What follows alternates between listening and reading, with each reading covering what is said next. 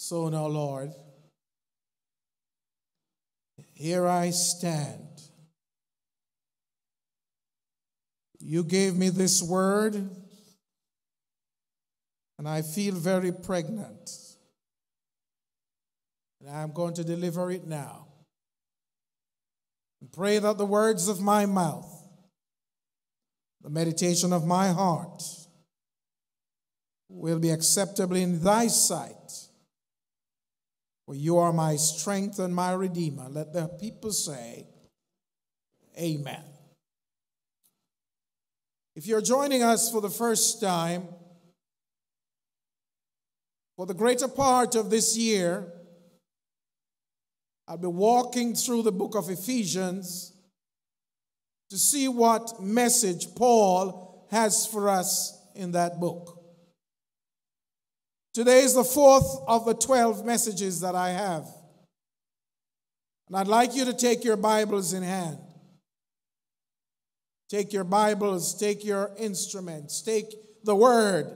Take the Word in hand. I want you to be a part of this message today. And I want you to turn to the book of Ephesians. The book of Ephesians chapter 2. Last week, I finished chapter 1. We start today with chapter 2 and the first 7 verses. I'm going to read that for you from the New International Version. Thank you, Ms. Morgan, for so ably and reading for us this morning. Good diction, good voice, good pause, good reading. And you, if you're there in the book of Ephesians, say amen. And you, he made alive who were dead in trespasses and sin,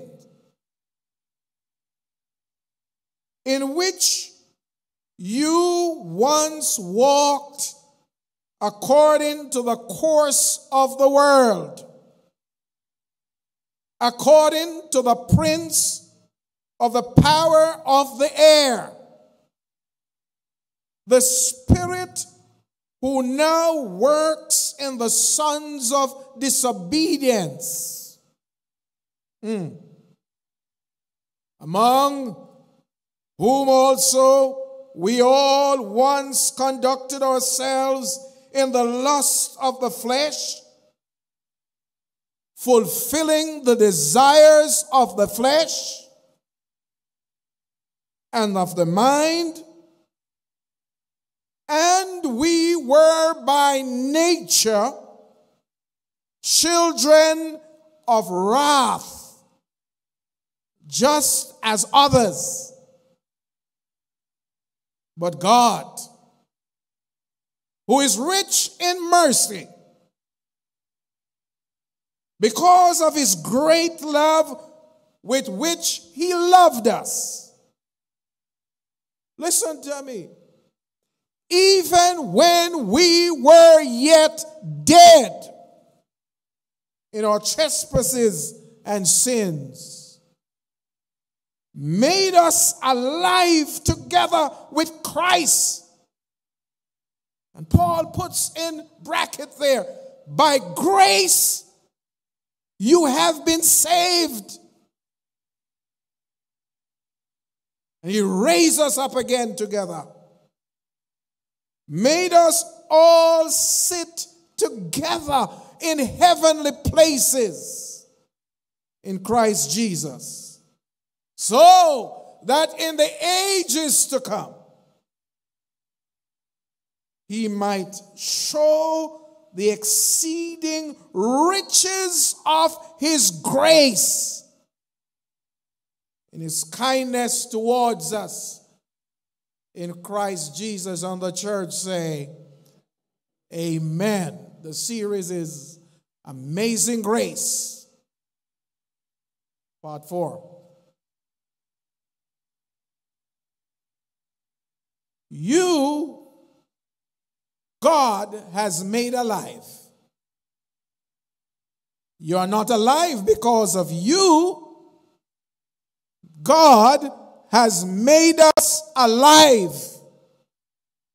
We who were dead in trespasses and sin, God has made us alive. You who are active, energetic, enjoying life, feeling fulfilled, feeling achieved. I have a little bad news for you today. If you are active and enjoying life and you feel fulfilled and you know not Jesus, you are dead. Dead. There are two words, Pastor, for dead in the scripture. One is thanatos and the other is necros. One says that you're dead, dead, dead, and the other said you're dead. One says you are physically dead, the other says you are spiritually dead. But I have a little theory. I don't know if it will come home to you, but I prefer to be physically dead and dead in Christ than to be physically dead and dead outside of Christ. When a man is physically dead, at least he has hope to live again. But when he's spiritually dead, that's it.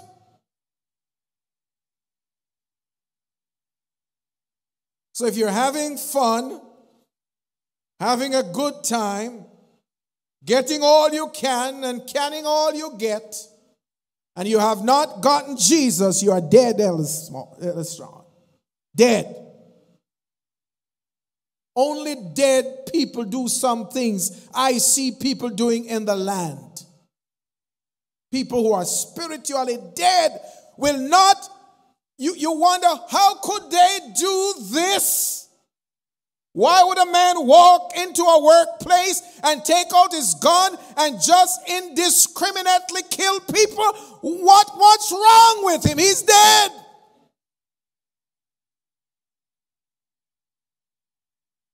Spiritually dead. Yeah, when people are spiritually dead, they are not able to respond to God in positive ways. When you are spiritually dead, you are incapable of doing anything to please God. So when you see people do foolish things, don't waste your brain trying to wonder, how did it happen? It happened because they are spiritually dead. I'm afraid of people who are spiritually dead. You can leave home on Monday morning well dressed to go to work, and a dopey, a dead person will come on the subway and kill you.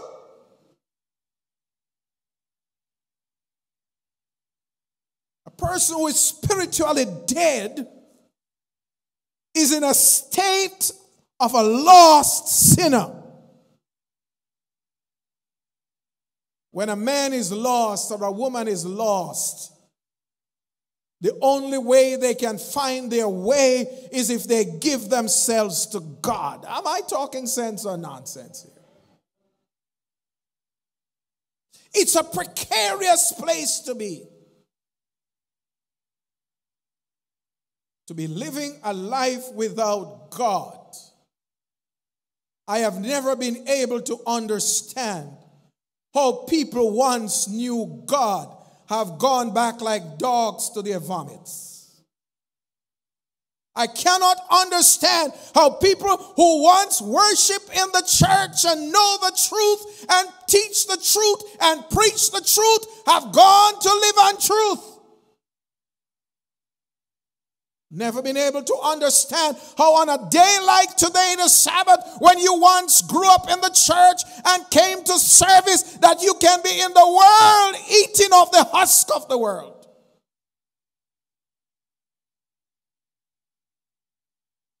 And part-time Christians are life-supported Christians. They are dying. People who don't have enough time for God. What will it profit you, the Bible asks, if you should do what? Talk so everybody in the world can hear you. So that you gain the world and do what? Lose your soul. Tell me. What will it ever profit you when you come to kissing your dying pillow and you know not God? I told you about the greatest culture shock I have coming to this country, working as a chaplain, visiting the bedside of patients. And a man told me to get out of here. Take your hell out of here with you and your God. In a few minutes he was coded. In a few minutes he was dead. And that thing bothered me. I couldn't sleep for a few days because I was wondering, was there something I could have done to leave my God with him? But he drove me out with my God. What does it profit you? I have stood at the bedside of rich and famous people who would pay any money for another second to live. But they have died with big bank accounts, but there is no account in glory.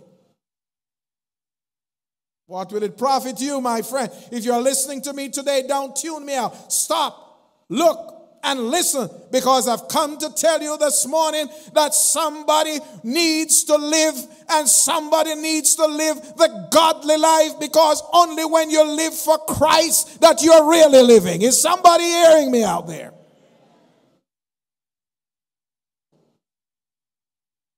I have been to a number of postmortems. I have watched people who are dead. I have had a number of funerals. I go to so many funerals that sometimes I wonder. And I have found some characteristics of the dead. Number one, dead people are always unconscious. Life is passing by. I go to funerals and I hear them say that their loved one is in glory looking down on them and sheltering and protecting them. When you are dead, you are dead. Unconscious. Spiritually, when you're dead, you're unconscious. You can't even hear the voice of the Holy Spirit. He speaks and knocks and seeks permission, but you can't even hear because you are dead. You are dead, you are numb, you are deaf. And nobody can fix you when you're dead. I don't matter whether you have insurance or whether you don't have insurance. It doesn't matter whether you have money or you don't have money. You think some of these people who have died, if doctors could give them life, they would have been dead? But I'm more concerned about life after life. And I can tell you this, when you live for Christ, you die once and live twice. When you live outside of Christ, you live once and die twice. I tell you, it pays to serve Jesus. When somebody's dead, they are inactive. No communication. No interaction. No smile. No look. no change of expression. Have you ever been around a dead? I can't forget that Sabbath morning when my wife died, how I just shook her. I don't know where the adrenaline came from. And I shook and I called and I cried and I begged and I pleaded. And my dear wife lied there and would not even look at me.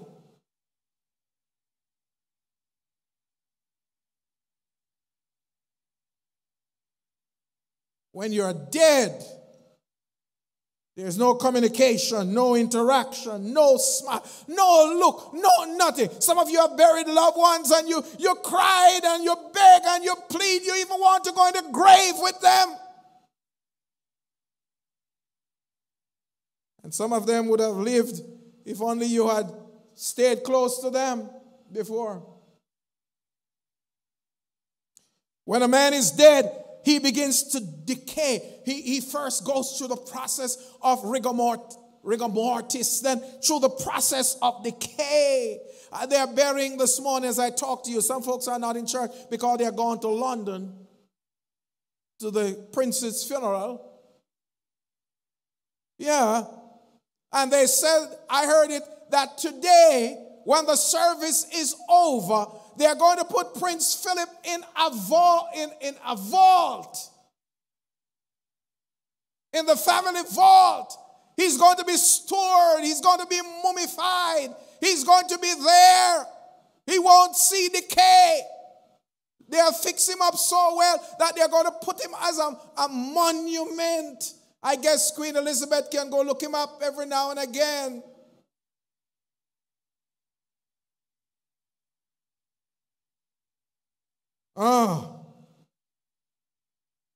Decayed. If you come to church and the gospel is preached and Jesus Christ is lifted up and you don't move and accept the call and the invitation of God, it is because you're dead, decaying, hardened, you're spiritually dead. Am I talking language you can understand? I don't understand how some people go to church and the gospel moves them and they never move.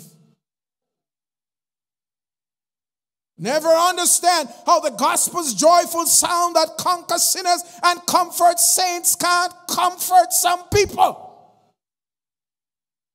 I can't understand how some people come to church and hear the gospel preached and leave church and go back and live life on the same level. Because Paul says, you're dead. You are dead in trespasses and sin. I don't understand how some people know what is right from what is wrong, but enjoy doing wrong and shunning right. I stand amazed. There's something about us that is crooked. We're out of alignment. And if we are not in alignment with Christ, we are going to get fractured. Now I tell you a story. I like to tell stories.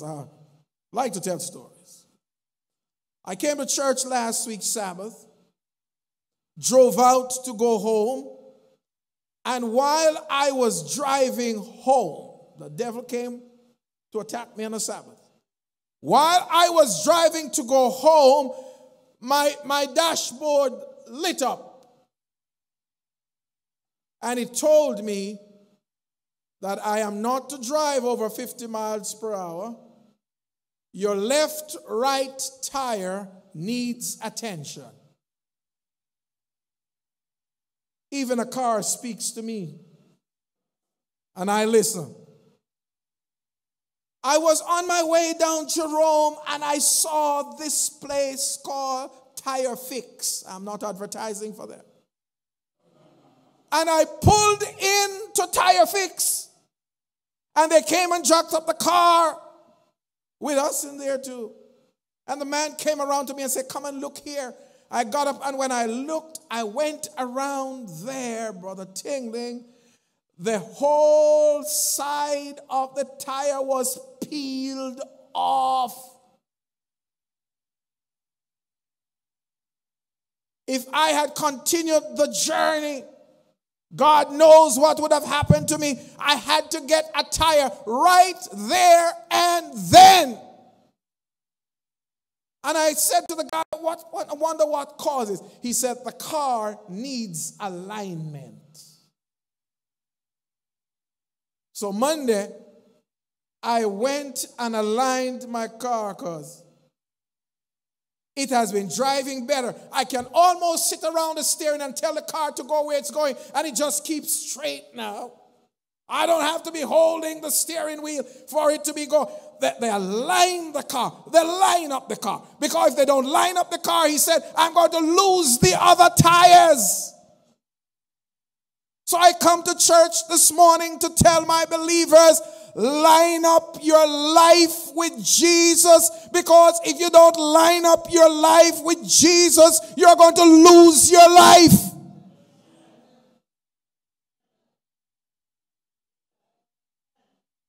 You can't stay in sin so long that it feels normal. Sin must feel abnormal. Missing the mark. We call it amartia, missing the mark. No matter how hard you try to live right, you can't live right. So you've got to line up your life with Jesus. What a difference it makes when your life is lined up with Jesus. What a difference. You sleep good. You sleep at peace. I often wonder, when these gunmen go out there and commit their crimes and kill people, can they sleep? Yes, they do sleep, because sin has become their new normal. Line up your life with Jesus. I know, yes, I know. You ask me and I tell you, yes, I know, that with all our trying, we will fall short. We fall short, don't we? We fall. I fall short. If you're honest, you will say you fall short. The best of us have shortcomings. Even Paul, you know. Here's what Paul says. And tell me if it sounds familiar. For we know that the law is spiritual and I am carnal under sin. For that which I do, I allow not. For what I would not, that I do. Sounds familiar? But what I hate, that I do. If then I do that which I would not, I consent under the law that it is good. Now, then, it is no more I that do, but sin that dwelleth in me. Paul says, for I know that in me, that is in my flesh, dwelleth no good thing. For to will is present with me, but how to perform that which is good, I find not. Can somebody tell me in this church who taught a baby to lie?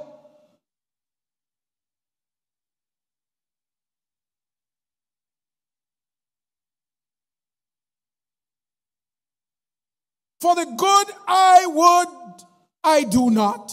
But the evil which I could not, that I do. Now, if I do, Paul is reasoning with you. Now, if I do that I would not, it is no more I that doeth it, but the sin that dwelleth in. I find then a law, that when I would do good, say it, evil presents itself to me. For I delight in the law of God after the inward man. But I see another law in my member, warring against the law of my mind, and bringing me in captivity to the law of sin, which is in my member. Paul thought through this thing and said, man, there is this war going on between good and evil. There is this war, this tension going on. I really want to do good, but I just end up doing bad. Why am I so naughty?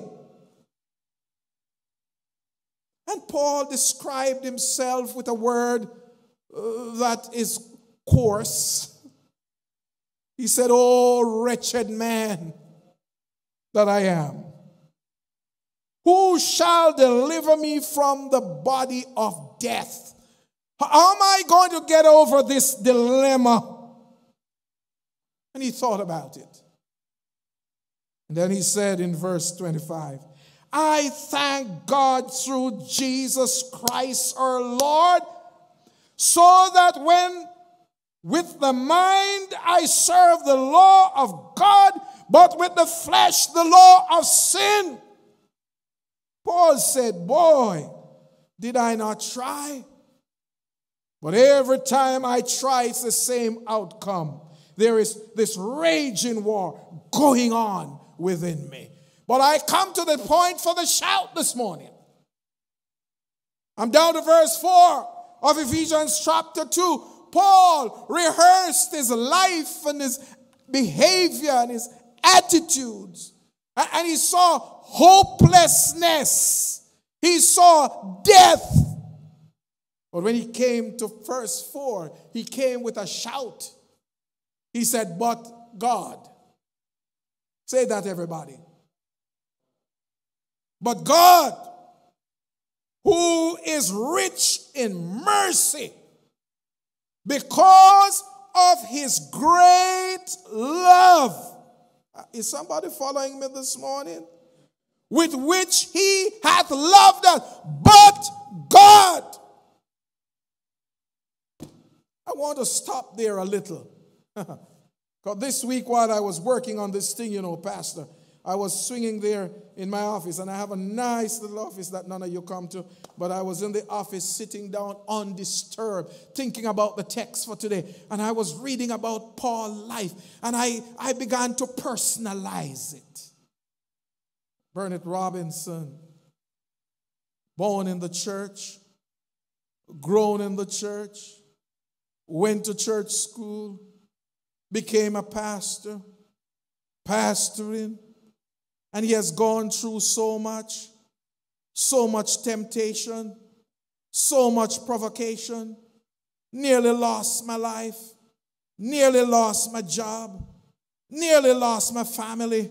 But God, we are here because of God. And you need to personalize that text, that you would have been in some cemetery today, but for God. Some of you would have been in jail, but for God. That's the gospel in a capsule. That the sovereign God, the holy God, the mighty God, the blameless God, the sinless God is full of wrath against sin, but he is full of love towards sinners. That's the gospel in a nutshell. God stands opposed to sin, but God will stand up for sinners. We were dead, Paul says, in trespasses and sin. And thus we have become children of wrath. We stand in opposition to God. Yet God has made a way of escape for us. God didn't leave us there to perish. No, he didn't. But God, what a God full of love. I wish I was preaching to some people this morning who know something about that love. I wish I was talking to somebody who has experienced that God love. What a God of love. He did not leave us to perish. Full of mercy, full of grace. Came down to my level when I could not go up to his. That's amazing grace. We are helpless, but God. Somebody called the church yesterday, and Sister Carol, the number got routed to my phone. Mysterious. She had a wonderful story to tell me about her sorrow, her pain. I won't call her name, but I can tell you the story. She's sick, has MS, 59 years old. Her mother is dead, her father is dead. She was an only child, no sibling, never married, no children. And she tried to explain to me, Sister Smart, through the phone, the pain she's going through. And I said, describe it to me. And the pain, she said in one sentence, is not so much the physical, but the psychological. I said to her, say more. She said, Pastor, you don't want to be here when the pain takes me. I have nobody to call and I have nobody to help. And in my chaplain's hat, Pastor Case, I said to her, what was your greatest fear? And she said, I'm glad you asked. I fear dying and dying alone. I have nobody. So what's your source of comfort? He said, that's why I call you. Because I recall my mother teaching me when I was a child a Bible text that I never forget. I think it is in the book called John. I don't remember the verse, but it said that God loved the world and God loved me. And I taught her the text and I taught her the reference. For those of you who don't know it, John 3:16. And she said, that's the only spiritual comfort. She said, I wish I could know the God of my mother. And we spent that whole hour and a half talking yesterday about the God of her mother. And she asked me, how can I know that God? Because that's all I can hold on to now. When it comes to hitting your dying pillow and you don't know God, you're hopeless. But God got her to call me yesterday. She never knew me. Never knew me, never met me, never heard my name. But she remembered that years ago, her mother used to go to an Adventist church and she went on Yellow Page and found one. To tell her about the grace of God. But God, who has made us, can make us alive in Christ, even when we are dead in trespasses and sin. God said, I have no delight in the death of a sinner, but that all will repent and come to life. That John 3:16 is more than a memory verse, you know. For God, say it with me, for God so, and I want you to say me. For God so loved that he gave his only begotten Son, that whosoever believeth in him should not perish, but have everlasting life. And by the way, did you know verse 17 is almost as powerful? For God sent not his Son into the world to condemn the world, but that the world through him might be saved. Can I tell you something today? It's hard to tell you. I'll tell you this, but listen to it. You may want to tweet it too. You may want to Snapchat it too. You may want to put it on Facebook. You may want to WhatsApp it too. That if you are lost, it's nobody's fault but yours. God has done everything possible to save you. And anybody who is lost is a bully. Because it is easier to be saved than to be lost. Did somebody hear me out there? For you to be lost, you got to bully yourself past the Holy Spirit. You got to bully yourself past Jesus. You got to bully yourself past the cross. And you got to bully yourself past the angels. If you are lost, it's nobody's fault but yours. The greatest decision you will ever have to make in life is whether you want to be lost or to be saved.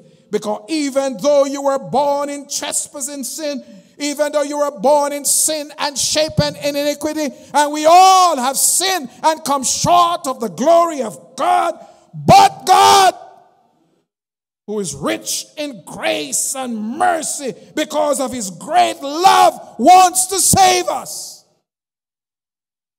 Wants to save us. God gave us the privilege of having new life in Christ. I'm happy for that. I sit down every now and again and I begin to think, I begin to wonder, if I did not know this Christ, where would my life take me? I would be on some highway to destruction. I don't know if I would still be alive. I don't know, but I just feel like shouting, but God, who is rich in grace and mercy because of his great love, has made a provision for me to be saved. And I want the young ones to listen to me. When I gave my heart to Jesus, I was a preteen. And oh boy, they bothered me at school, you know. They just wanted me to do something wrong for them to laugh. Yeah. Some say they don't know how long I'll keep it out. Oh, yes. But you know something? I take off my glass to tell you this today. That all that I am and ever hope to be, I owe it to the church. This church gave me something to live for, something to hope for. This church gave me direction. And I thank God that 52 years ago when I got baptized, I never knew where I was going, but I know who was leading me. And I followed him. And I'm going to follow him every day of my life because of his great love for me. Look at me. God shouldn't have loved somebody like me, you know. For one, I'm short. I've sinned and come short. Number two, I'm black. Black in America is a scourge. Yeah. So if God was looking for some pretty people, he certainly would not stop my way. I'm short, I'm black. But look at me, out of the 5 billion people upon the face of the earth, God, but God, in his love and mercy, rescued me. Look at you. Look at you. Were it not for God, you've been lost and done. But I'm glad to tell you today, if any man is in Christ, he's a new creature. Why you say amen for that? Any woman is in Christ, is a new creature. All things are what? Pass away. And all things have become new. Pastor, you know that in my training in psychotherapy, you had to tell your story. And you are not to sanitize it. And you're not to color it. You are to just tell it. Write it. And we have in the training what is called sacred space. That what you say in there, stay in there. Some of you couldn't tell your story. It is too gory. Some of you can't tell your story. It's too hoary. Some of you can't tell your story. It's too ugly. But God looked beyond the ugliness and the goriness. God looked beyond the past and said, if you come to me, my child, I will give you a new life. And all things will be passed away. And all things will become new. And when Jesus buries your sin in the depths of the ocean, not even a scuba diver can find it.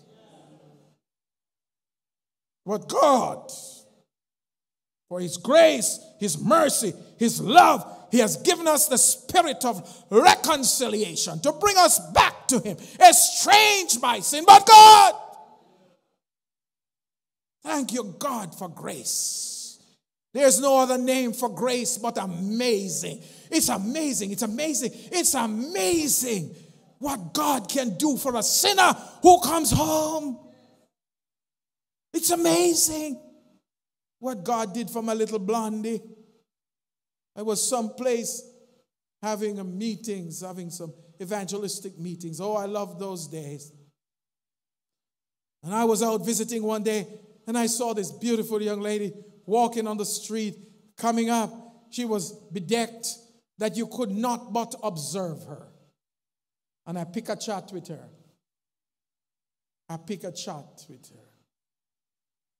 Yeah. She was a little stush, but she chatted with me.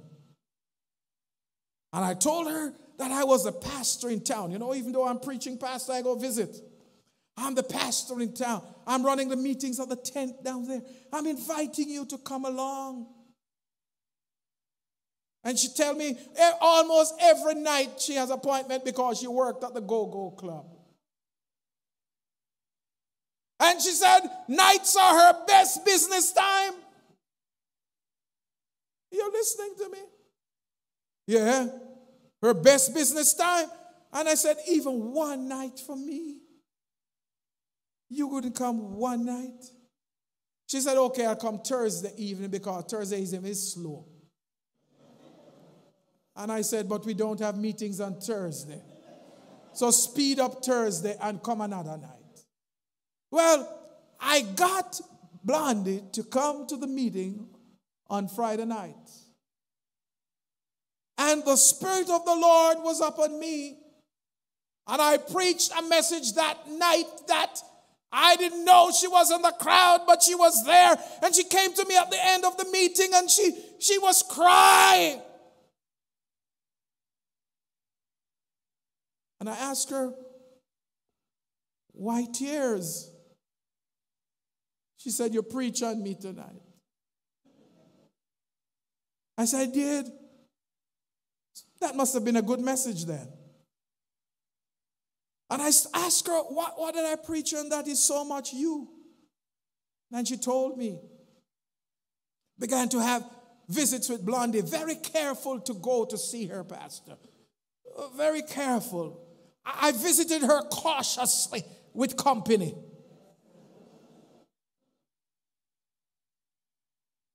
And I noticed she kept coming to the meeting, even though nights were supposed to be busy for her. And the Sabbath, I had Sabbath celebration. And who did I see in my congregation but Blondie?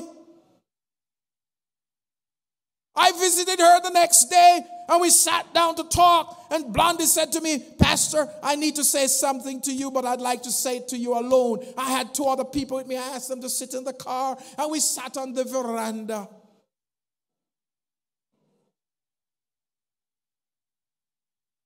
And she told me her story.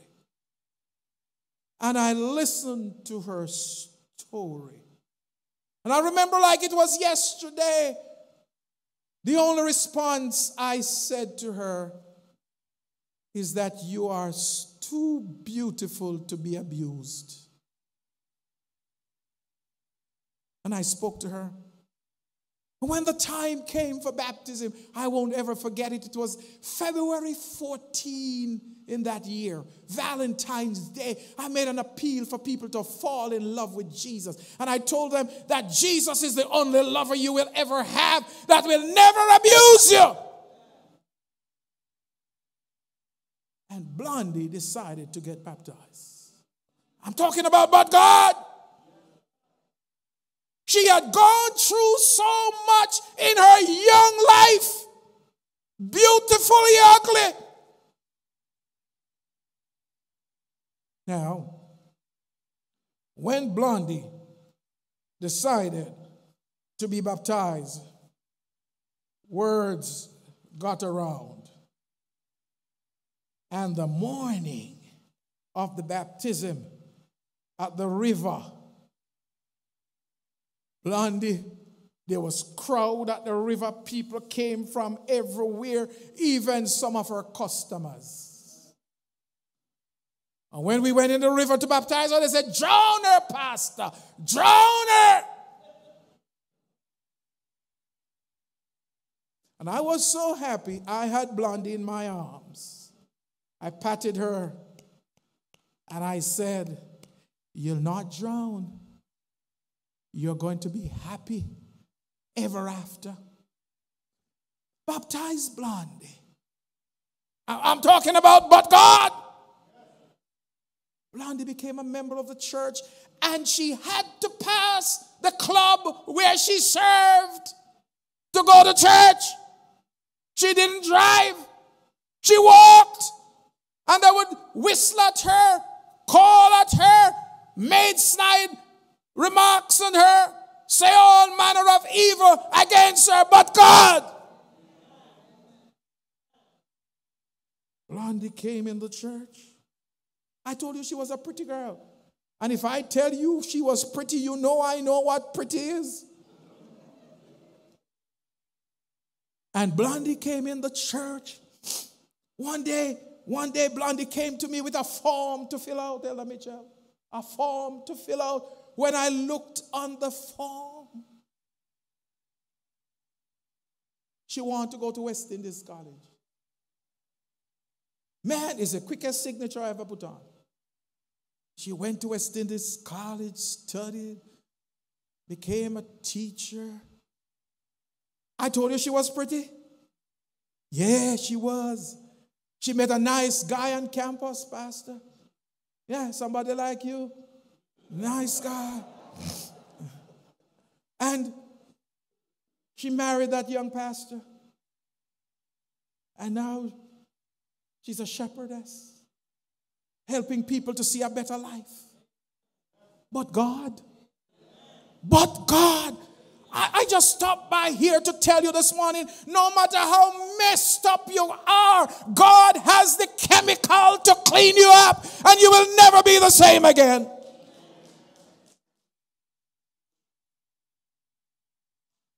Lost people can find their way back to God. Because God never forget that you were born in sin and shaped in iniquity. God knows that there is a remedy for sin, and that remedy is available to you this morning. Let me wrap it up. Lost people, depraved people, the wrath of God is upon them. The holy anger of God should be against them. But when you accept Jesus, you become a friend of God. When you become a friend of God, you have a good friend, you know. A friend that sticketh closer than a brother. Is somebody hearing me out there this morning? Somebody who will never scandalize you. Somebody who promises that when he buries your sin, he buries them at the depths of the ocean, never to be remembered anymore. God don't keep those in his computer software nor hardware. When God forgives you, the past is covered. The blood covers the past. I think everybody you keep as friend and share your secret to, they stay with them. When your friend become your foe to the whole world, your secret go. But when you have a man named Jesus who is your friend, he will be trustworthy. Friend, is somebody hearing me here this morning? I don't have much to give you, but I give you Jesus. I don't have money to give you, but I tell you about God. God, no matter how rich you are, educated you are, sophisticated you are, popular you are. Without Jesus, you are dead. Dead. I say you're dead. Without Jesus, you may have a PhD, but without Jesus, you're an educated derelict. You may have money, but without Jesus, you are a rich devil. Yeah. You may have fame and fortune, but without Jesus, all you have is shame and misfortune. And if you continue to live in that type of living, very soon, God is going to declare you dead. Dead. And leave you up to your reprobate mind. I called my wife this week, and she took the phone and she quickly said to me, "Can't talk to you right now. Can't talk to you right now. I have a dead to go and pronounce." And these days, God is going to pronounce you dead. And when the certificate is written up, you're dead. But I'm here to tell you today, you don't have to die. You can live. You can live, but you can't live without Jesus. Pastor, I don't know if you feel the same pain I feel when I offer people Jesus and they just shrug him off.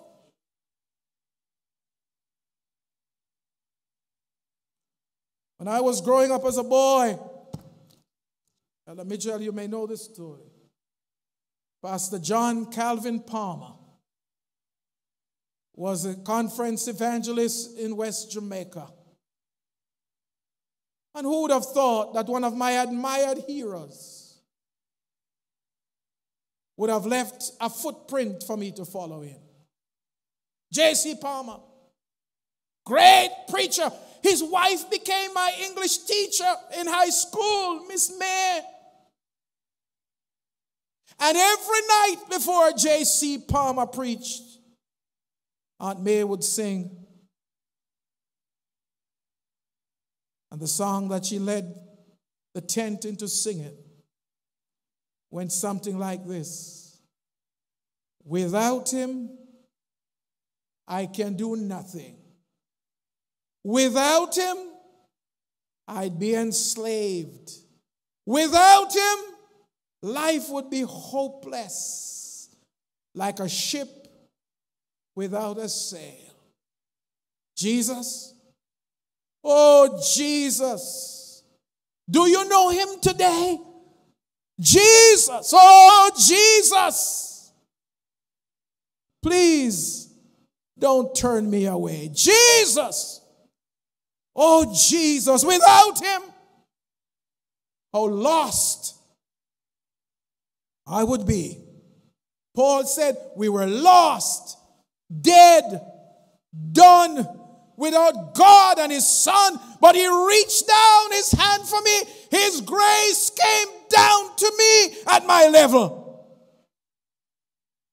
And I pray somebody who hears this word from Paul today will see yourself as wretched, lost, undone, without God and his Son, that you will see the love that Jesus has for you, that he was willing to die for you to rescue you. And I'm speaking to you out there. I'm speaking to you in here. And I'm wondering if somebody is listening to me today would want to say from this 21st, from this 17th day of April, I want to live a life of life, not a life of sin. And I want to give my heart to Jesus like Blondie. Right where you are, you can make that decision now. There's a link on your system there. You can go right there and make a response right there. And Pastor Case and I will be so happy, so ever so happy to come and share our best friend with you. And I'm wondering if in the house today, there's somebody here who has put the spotlight on your own soul. Right now, you're examining yourself and you want to say, Pastor, I can't tell my story here. But this day, in the courts of the Lord, I want a new beginning with Jesus. If there's such a person who would want to raise your hand upstairs, downstairs. We can pray for you in this closing moment. But God, who is full of love and grace and mercy, wants to rescue you. God sees all those hands raised wherever they are raised. And I pray that you'll not be pronounced dead. But one of these days you'll hear the voice of Jesus saying, Come, come ye blessed of my Father. Inherit the kingdom prepared for you from the foundation of this world. I pray it in Jesus' name. Amen.